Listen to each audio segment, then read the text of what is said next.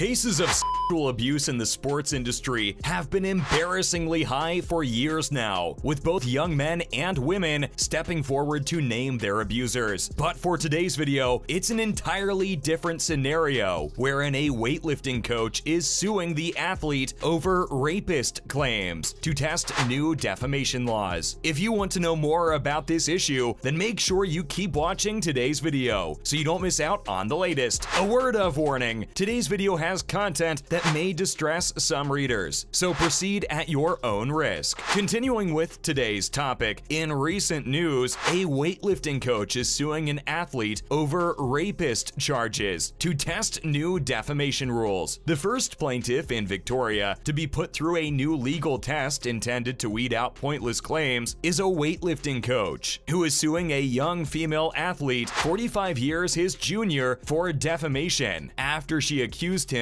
of pushing her for sex. On Tuesday, Robert Wilks, 68, will make an appearance in the Victoria County Court. His attorneys will make their case for the continuation of the defamation trial involving emails and social media posts made by 23-year-old international student Dory Chu. The young athlete has claimed that Wilks pushed her into having sex while he was the head coach of the Melbourne University Weightlifting and Powerlifting Club. As a result, Wilks is suing Chu for damages. Later, Wilks was barred from school. The allegedly defamatory information, which Wilks said ruined his reputation and painted him as a serial sexual predator who preys on petite Asian women, was sent to a total of 5 people. The lawsuit revolves around 2 emails that Chu wrote to 2 individuals. One at Powerlifting Australia, the athletic organization Wilks serves as CEO, and another to one person at Melbourne University.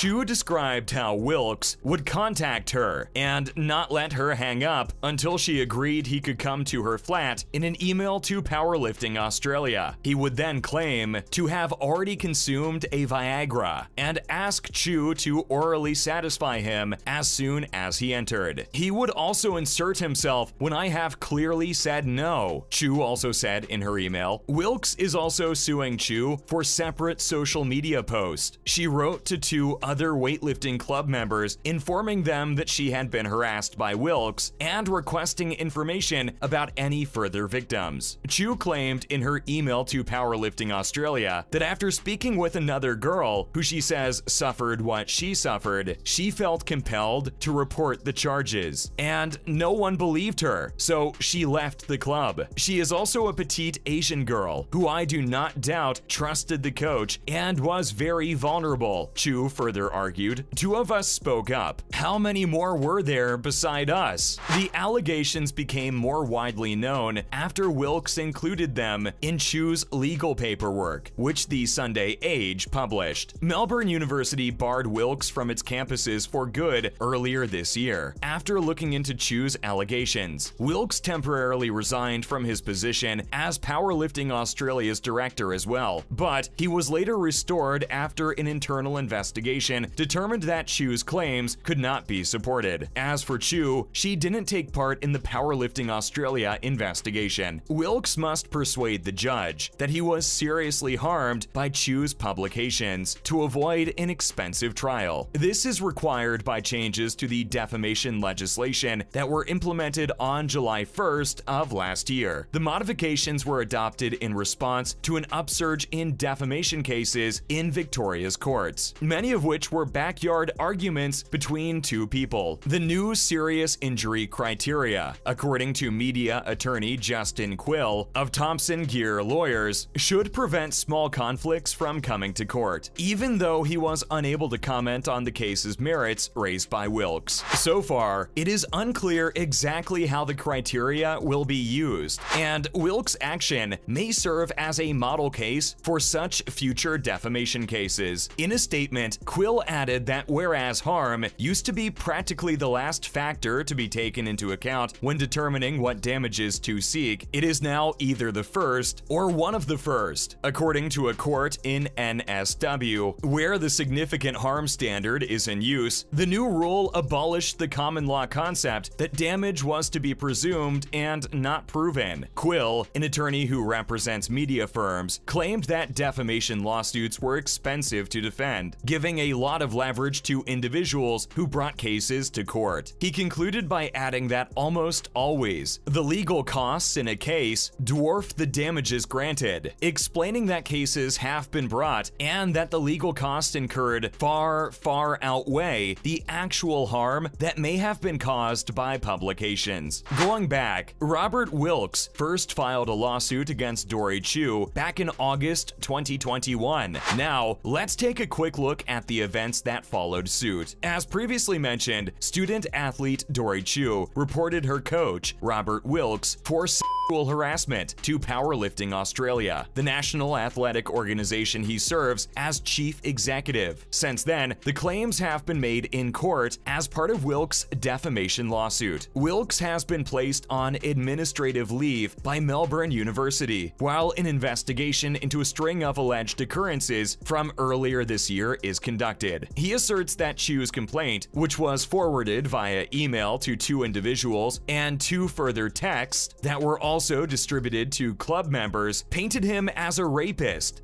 offender, and serial sexual predator who preys on petite Asian women. Chu, an international student from China at Melbourne University who consented to have her name published in the Sunday Age, claimed that Wilks started making moves toward her in late March of last year. She asserted that the advances started as a result of her involvement in a conflict within the university club, where Wilks serves as an unpaid coach. According to court records, her letter of the complaint states, "Wilks told me that he was the only one on the committee that is truly on my side, and that he would help me." This sentiment soon developed into, "I have done so much for you. I did all that for you. Why can't you do something for me?" And he would ask for sexual favors. From there, Chu stated that Wilks asked her to orally gratify him after he came to her apartment. If I refused, he would either get angry and accuse me or cover his face and start crying and say I was torturing him, Chu detailed. Wilks alleges in his lawsuit that he has been active in the powerlifting community as a coach and administrator for more than 40 years. He also mentions his certifications as a licensed clinical psychologist in practice and his design of the Wilks formula, scoring system for the sport. Chu claimed in her letter that before the encounters, she idolized Wilks due to his standing in the powerlifting scene, and that after his advances began, she felt exposed and shunned by the club. The student athlete went on to state in her email how she trusted, respected, and loved him as her coach, saying how she was so pleased to proclaim to everyone that Robert Wilks, the GOAT of powerlifting, the CEO of Powerlifting Australia, that man is her coach. The young athlete claimed that in May, when she finally had the confidence, she told Mr. Wilks to cease contacting her, and he became furious. She continued by recounting how he accused her of various things and said that she had seduced him because he had grown close to her. He charged Chu with being untruthful, perpetually evasive, and passive in the relationship, per court filings. Chu claimed that the coach later made several attempts to touch her, and when she resisted, she claims he barred her from participating in her volunteer club administration positions. In her letter, she said that after speaking with another girl who she believes suffered what she suffered, she was moved to report the charges to Powerlifting Australia. Court records state that Chu sent an email describing her accusations to 2 women on the Powerlifting Australia executive on July 5th. Before submitting a writ in court on July 15th, Wilks answered 2 days later with a letter from his attorneys. The initial email was not sent to the powerlifting coach, and it is not clear from the court records how he got a copy. Chu sent 2 texts to other club members, alerting them about his behavior toward petite young Asian girls, and Wilks is also taking action in response to those texts. Chu allegedly stated in court filings that she kept quiet about the situation because she feared that no one would believe her, and because she believed it would eventually go away. But now that she knows he's done the same thing to another girl that he did to her a few years ago, she claims she can't leave the club because she's afraid he would damage someone else to harm Wilks's reputation with Melbourne University, the club, and the Australian powerlifting community. Chu allegedly leaked the email and text. He claimed that before she received the emails and text, he ended an intimate relationship with Chu. The member protection policy of Powerlifting Australia, which Mr. Wilks as chief executive approved, advises against athletes and instructors getting into romantic relationships, even if they are consensual. This is a developing story, so we've yet to conclude this case. And that wraps up today's video. Before you go, don't forget to leave a like and subscribe to our channel with the notification bell on for more videos like these. And we'll see you again next time. Thanks for watching.